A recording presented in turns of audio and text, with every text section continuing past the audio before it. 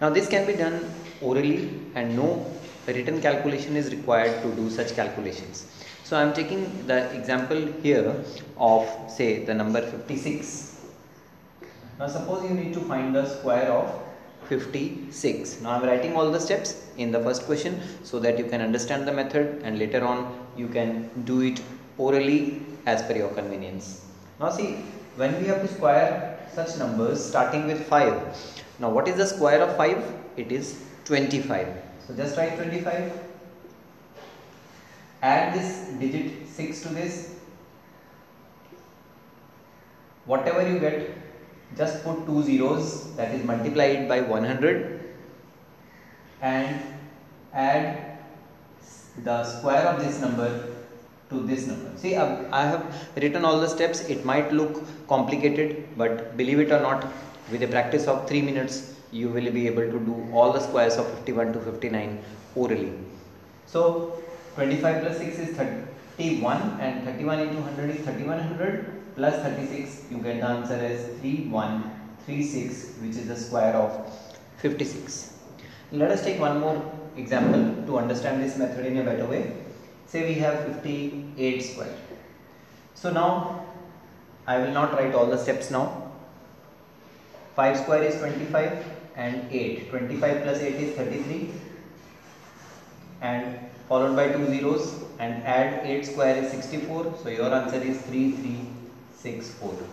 So no traditional multiplications. You get the answer in a matter of just 2 seconds only. Now more examples of such kind. Say we have 59 square. So 25, 5 square is 25, 25 plus 9 is 34, now 3400, and what is 9 square? It is 81, so 3481 is the square of 59. One more example, we can do it. Remember, this square which we are adding here, this number should have 2 digits. So if the square of this number has a single digit, then you should write a 0 prior to that. I'll take one example for that, say 53.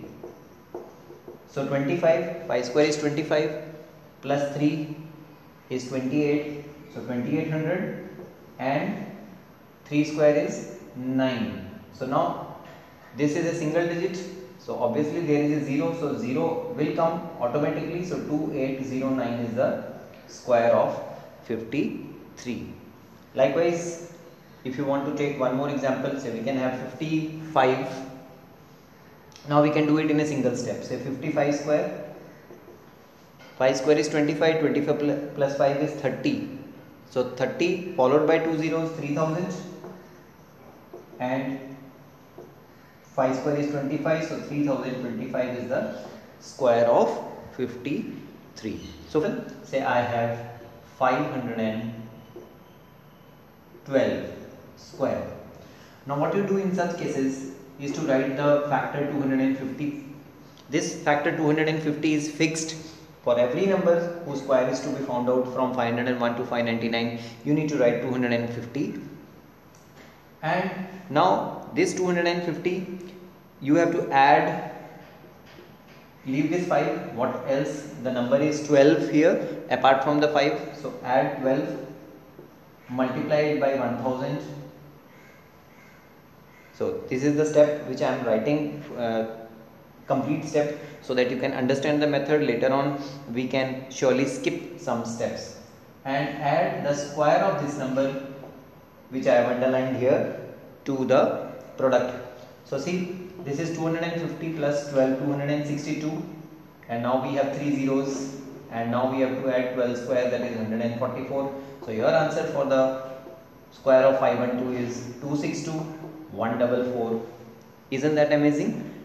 Just one step to remember, and we can find out the square of all such numbers orally within 4 seconds of time.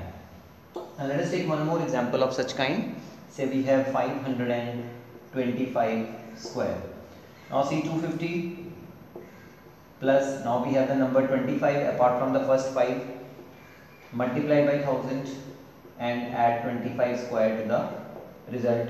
So you get 275 followed by 3 zeros and 625 to add to it. So the answer you get is 275 followed by 625. 2,75,625 is the square of 525. So you can take more such examples. Say we have 529 square. So I'll reduce the number of steps now. 250 plus 29. So 250 plus 29, 279 followed by 3 zeros. And now you need to know the square of 29. It is 841. So the answer for this question is 279,841, which is the exact thing, which is the exact answer you will get even by traditional method or by calculator. You can check your answers. Now you can take some larger numbers also. Obviously when you take larger numbers, then the number which is in the unit and tens place, the square of that number should be known to you. If that square is known, then things are simpler. You can find the square of those numbers by traditional multiplication also. Like suppose you have 81. So what is the square of 81? It is 1 into 1, 1. 8 plus 8, 16. 6, 1 carry. 64, 65. So 6561 is the square of 81. So what do we do for finding 581 square? It is 250 plus 81. Now this is the number here, 81. Multiply it by 1000 and add the square of 81. This is 6561. So if you add this, 250 plus 80 is 330. So 331 000 and add 6561. Now your answer for the square of 581 is 33. Now 1000 plus this is 7561. This is the final answer for your square. So friends, methods like this increase your mathematical ability. They create interest in the subject of mathematics, and if the children at junior level are taught these methods, obviously they will feel pleasure in solving mathematical equations and obviously guaranteeing success in later life.